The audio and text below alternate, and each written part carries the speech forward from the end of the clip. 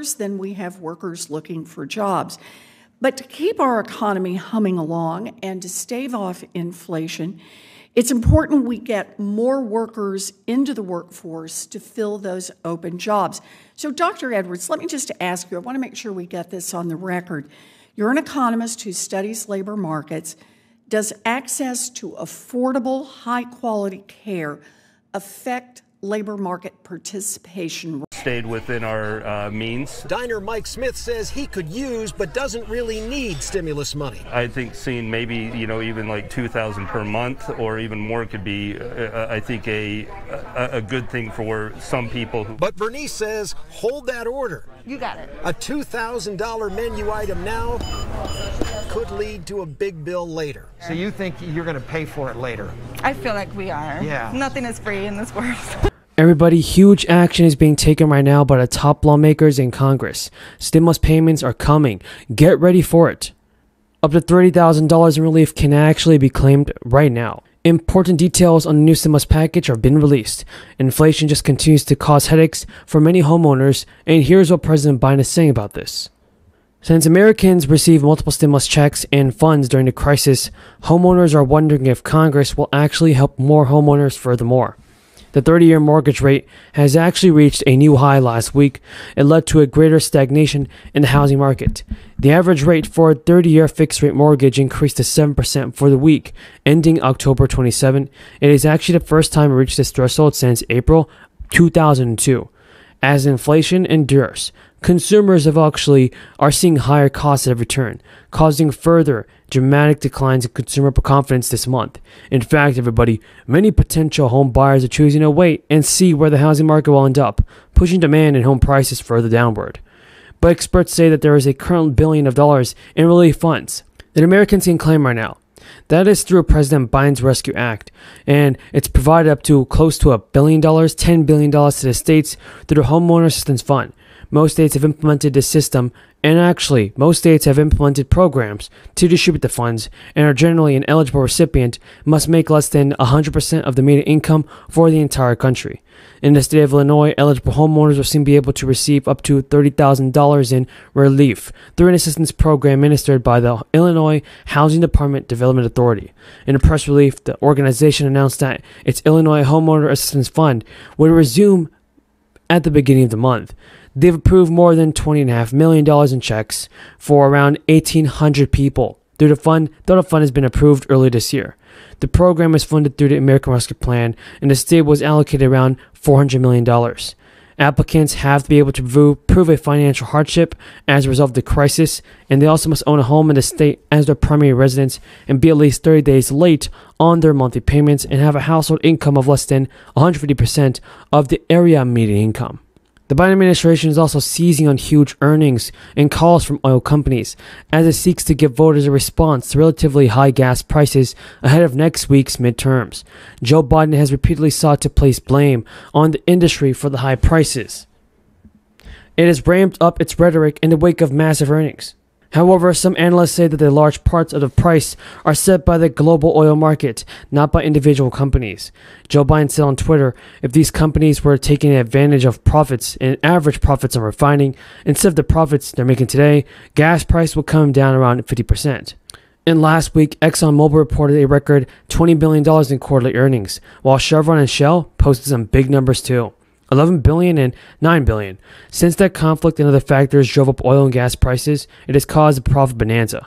The Biden administration has called on them to use that income to reinvest in new oil and gas production. In his speech on Monday, Biden threatened a higher tax on their excess profits for these gas companies. Now, he said that higher tax on excess profits and unspecified other restrictions if the companies do not increase production. While the windfall tax wouldn't win enough support to pass the 50-50 Senate, Biden's comments represent a significant messaging effort to draw attention to high profits. Biden has also blamed the oil industry. Are going to be hundreds of billions of dollars more. At least I didn't. Too many people that were working, or the working people were making too much money. I just thought that was not the best answer to how to get it down. Now, one reason we've seen inflation fall by 2/3 without losing jobs is corporate profits are coming back down to earth. The excesses are being eliminated by the corporations. We have more to do, but inflation is now the lowest point it's been in 2 years. When the Inflation Reduction Act was passed a year ago today, Now they're getting ready to pass it, and the lawmakers in the House are ready to move to vote on a stopgap spending bill and to prevent a government shutdown. But states have been actually talking about tax cutting sprees, and now a proposed Pennsylvania tax break could result in big tax cuts. If the tax breaks happen, this will not be good. It's fueled by surging revenues. States have been slashing taxes for individuals and businesses for the past 3 years. But tax cuts are expected to come to an end in some states in the fiscal year. Some 25 states have cut individual income tax rates since 2021. And the lawmakers in many states have been approving tax cuts aiming to help residents financially.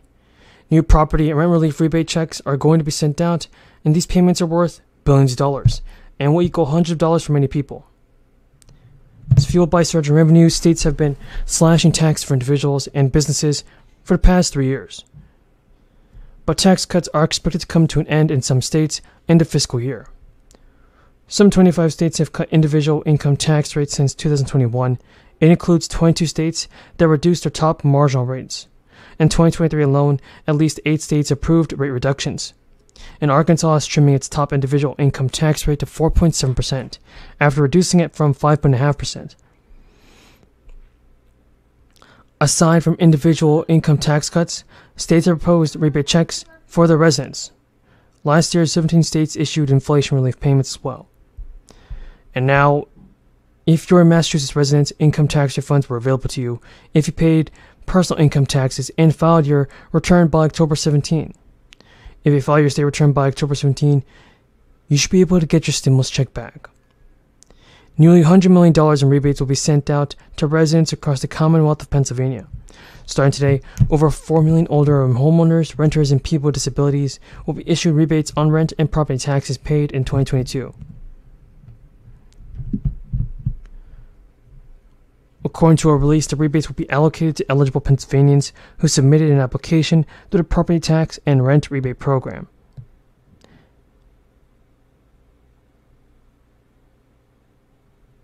Applicants who submit their bank account information on the application forms will receive the rebate through direct deposit. And those who request a paper check to be mailed should expect to receive the payment in the mail too. But after the initial distribution of rebates in early July, rebates will be distributed as claims are received and processed.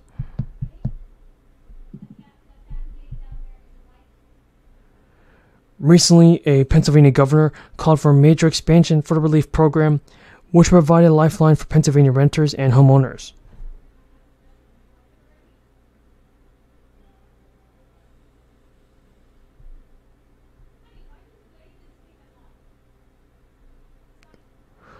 Under his proposal, the maximum standard rebate would increase from $650 to $1,000, while the income limit for renters and homeowners would be made equal and both increased to $45,000.